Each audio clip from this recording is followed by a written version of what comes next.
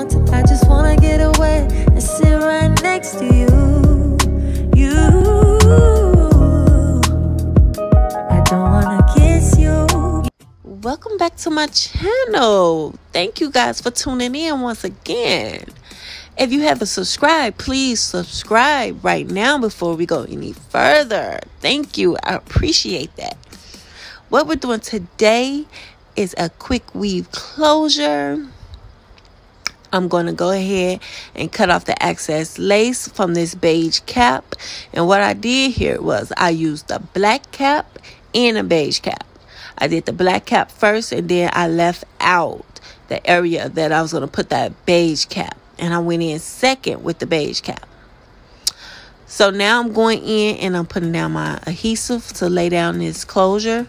You want to make sure you put thin layers of glue so that it can dry. You're going to see this glue go from white to clear. And once it's clear, you know it's time to lay that lace down. So I'm just going to go ahead and smooth that on out. As you see, it's getting clear. I'm going to get my lace and I'm going to place it exactly where I want it to go. Now, this is the closure. And I want her to have that deep side part effect. So I took that closure and just placed it on the side to give her the effect of a full frontal without her having to buy a full frontal. So I'm going to start pulling out where I want her baby hairs to be. As you can see, that's looking very scalpish right now. I'm going to lay that down with my Valentine elastic band. That's going to keep that lace in place while I go ahead and finish off this style. Right here, I'm just gluing down that closure and blow drying it so it sets in place. Make sure you press that in real good. Make sure it's not moving because we don't need that.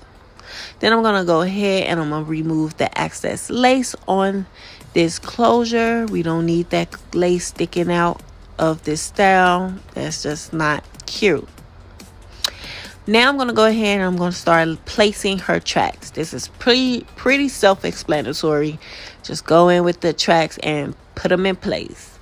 So I did speed this up a little bit more because it's pretty self-explanatory. If you need me to go into detail about my track placement, please just leave a comment and I definitely will do that.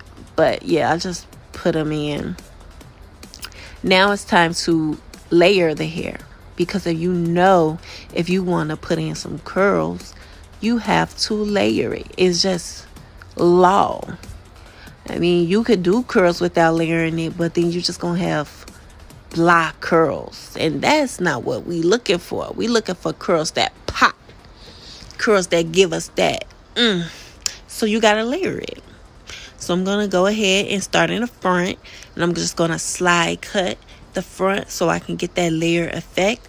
And you'll know when you have the right amount of layers. It's all about the look you're going for, and you can feel it when it's right. So I'm just going to keep doing this until I feel like she has enough layers in the front to the point where when I curl it, it's sitting just right the way I need it to. So when you get ready to do it, you will see it too. So yeah, just, use your own discretion. I'm pretty sure you will feel when you need to stop. So I'm going to keep going to my liking. I'm just going to keep putting layers in, raising it up, pulling it out, slide cutting it. Yes. Yes, yes, yes. And this color is just everything on her skin. It's popping already. We ain't even styled it yet. You know what I'm saying? Yes, I'm loving it already. But yeah, go in and put my curls for the girls. Curling it up. Yes, I'm loving it already. It's just giving. It's giving what it's supposed to be giving, okay? Look at that. Excuse my back. I'm going to do better. But yes, it's giving. It is giving. Can you see what it's giving? Do you see? It's just giving. I love it. Don't forget to subscribe to my channel, y'all. I will be back with more videos, and I promise you my back will not be in it. Okay? Love you. Bye.